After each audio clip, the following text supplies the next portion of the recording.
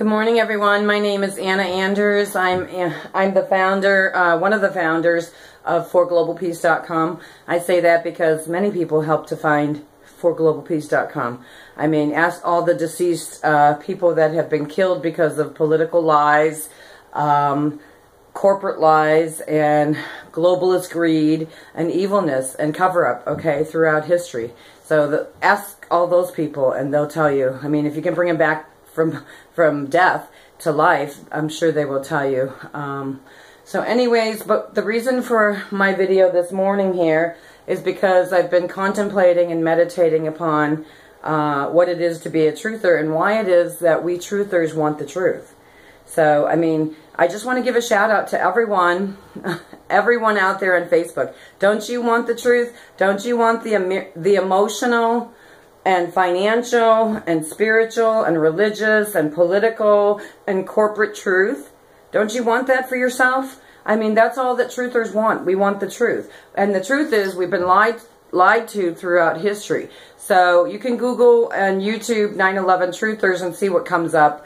But the truth is we all have been lied to about a lot of political and corporate events throughout history that was fabricated and manifested by the 1% parasitical globalist elite. I got to get going because my granddaughter's going to be coming soon, but I just wanted to give a shout out to people and just share my thoughts with you this morning here.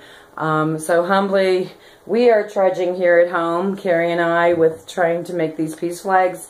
And we can see on all sides that we are being sabotaged. You know, we're being sabotaged, and then the 1% parasitical Illuminati elite is playing their little games as usual. So, and they get to pull the strings on us American people because they own Main Street media. So, you know, and I don't care how many presidents walk out of the White House or Trump Tower, for that matter, and tell us that we need to listen to certain media. That's not true.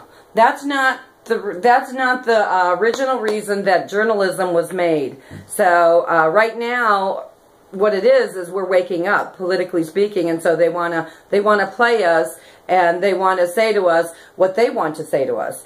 But see, God gave me a mouth individually here. My parents taught me to speak, so that's what it is. I'm speaking up and out, and no more lies. I'm gonna load up some of the pictures that I said about the Rand McNally historical book. Hold on a second. So, matter of fact, here it is. I got this the other day, but I want to just show you, just for an example, of Africa and all the natural resources that are there, that have been there all along from Sacred Mother Earth that she gave birth to. So here in the United States, we have the same thing.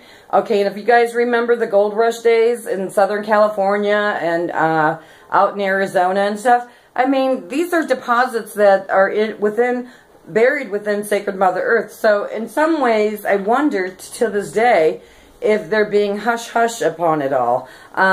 You know, some people could say the gold rush days are over, but honestly, do you think they're really over, or is it just that some people have been very good at covering up and hiding out with certain things? Because I know once upon a time when I was living in Flagstaff, I want to say this, there was a big explosion down in Sedona. So, like underground, it was like almost like an earthquake. They even said that Sedona had an earthquake. That's what I think it was. And I thought, Sedona having an earthquake? This is so strange. So strange and so far-fetched. The other thing I want to say right now is I want to give a shout out to the Haiti incident with the earthquake out to Haiti. So I want to know, has there ever been any recorded earthquakes with Haiti prior to the large scale, the massive earthquake that took place to devastate Haiti? I want to know that, because if not, people, we need to do our research and look into EMP, because EMP technology can cause a massive earthquake, okay? Trust me, it can happen.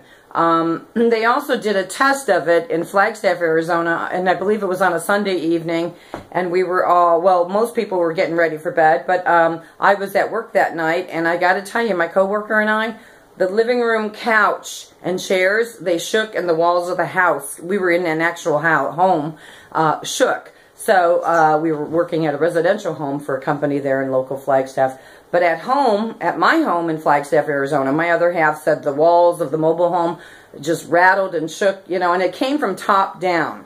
So when, you know, and there's a distinct difference between an earthquake that comes from the ground up, but this was top down. So that's EMP, when the atmosphere is being attacked. So the distinct difference, if you will. So people, we need to look into it. And I got to tell you, just look at the geography. Look at the geography.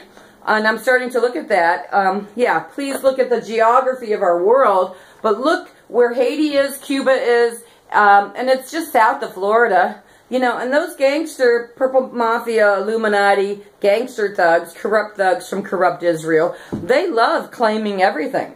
They wanted to claim Cuba, they wanted to claim Haiti, and Puerto Rico too. Puerto Rico too. So you're always going to get other political reasons why something's happening. You know, they blame a story over here, okay? They blame a story over here so they could do something over here, you know, behind the scenes. And they're not going to tell you. They're not going to tell us, okay?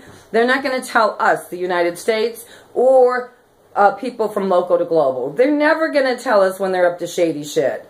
You know, they're going to create these false flag boogeymen and blame it on them, and then have to pull out the guns and bullets and dig out some more uranium out of sacred